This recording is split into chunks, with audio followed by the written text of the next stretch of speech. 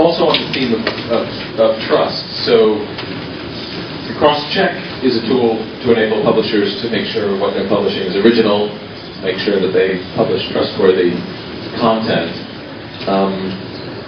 We've also been working for the last couple years on a new idea for what we're calling CrossMark. And the basic idea behind it is that content changes, and when it does, readers need to know about those changes. So I think there's a common misconception with scholarly content that once something's published, that's it.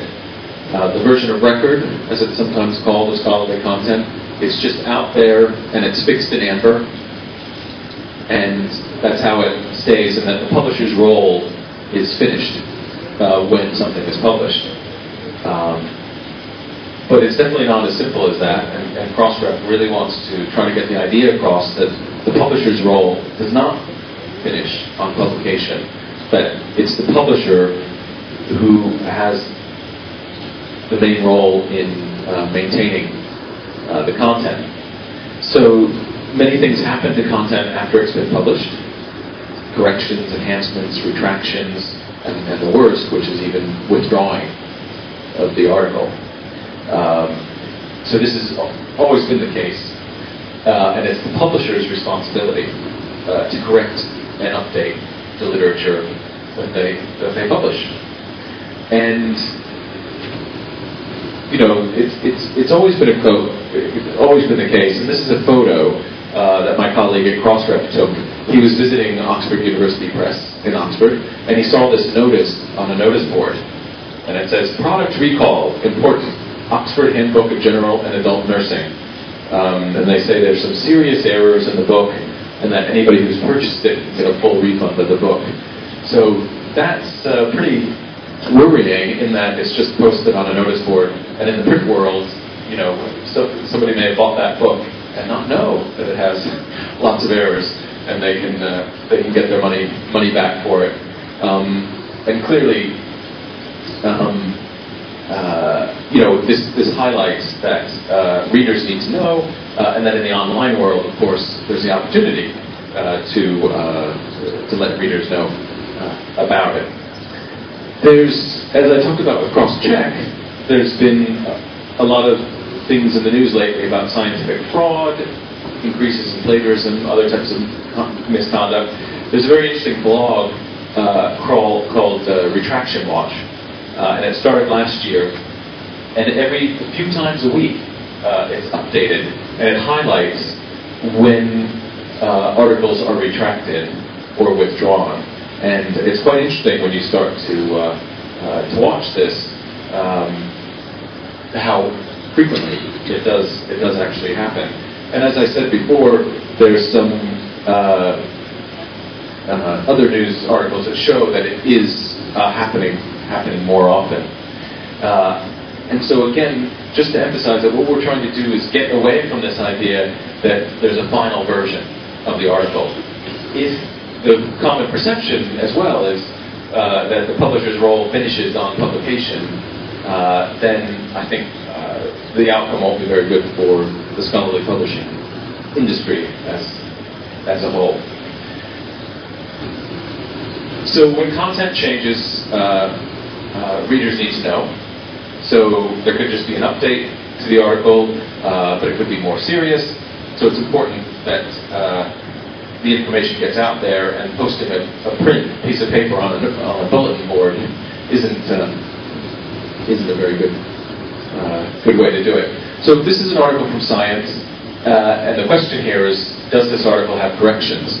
Because CrossRef's research has shown that publishers obviously notify and can put online notices about corrections, but that they do it in a very inconsistent way. There's no standard way of doing this. And this article does have corrections.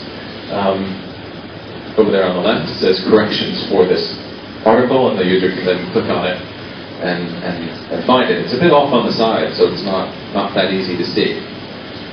This one There's nothing in the left or right-hand columns, but the publishers put it up here at the top where it says correction for this article has been published.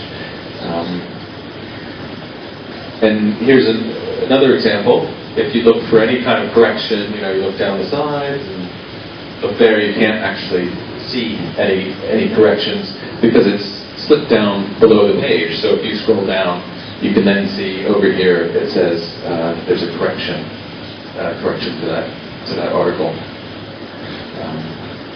And then if you have a PDF, it's even more of a problem. If you've downloaded the PDF to a laptop, a researcher downloads a PDF, and they keep it on their hard drive for 6 months, they have no idea of knowing if that article's been corrected. And there could be some serious things that have happened with that content.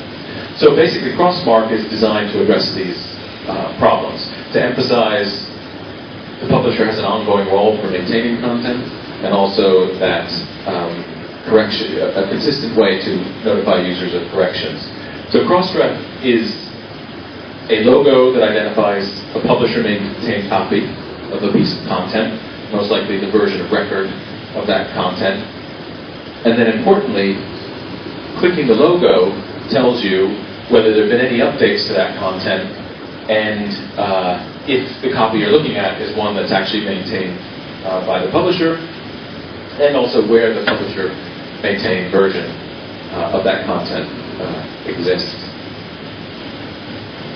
In addition, other important non-bibliographic information can be included in this extra metadata that gets assigned with the cross-marking. So to show it in action,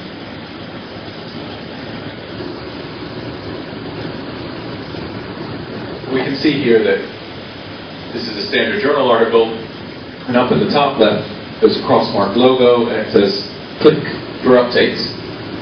So if I were online and moused over it, what it says is it says click here to check the status of this document. So if I then click on that, using the DOI in the background, this goes off and pulls from the CrossMark system the most up-to-date information about this document. So it says this document is current.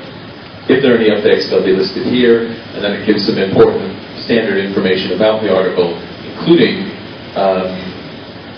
the DOI as a persistent link to that article. Now, of course, the user's already on the article, so they might not think that persistent link is very important, but there are many copies and many versions of content that can be around on the internet. But what happens if I click on one that actually has had a correction? The message changes and it says an update is available for this article, and it gives you the information about the correction, and it says this document is maintained by the publisher. So it's conserved. It's instilling trust in the user. So it's enabling the user to have information. So it's not saying, because one of the worst ways to get somebody to trust you is to just say, hey, trust me. And the best way is to give them information on why they should trust you. So what we're trying to attempt here is, this is standard information that will increase the user's trust in the content itself. Now you can see up here on the right, there's also another tab there. If we click on that, this gives me extra information about the article. So CrossRef is using this area for the publisher to add whatever the information they think would be valuable. In this case, we have the received, accepted, and published dates. There's also a clinical trial registration number, and that little I number, if you click on that, you can go and get some more information about that. So the publisher can label and put whatever information they want. So we're hoping that some standard things will emerge without CrossRef dictating what publishers should put in there. But here's just some ideas of what could actually go in there. So funding disclosures. So you could say that a grant from this agency funded this research that this article is reporting on. Conflict of interest, publication history, links to data repositories. Peer review process. We think this may be very important. that you could indicate that that article was double-blind peer reviewed. And that could be very useful to the user to know that.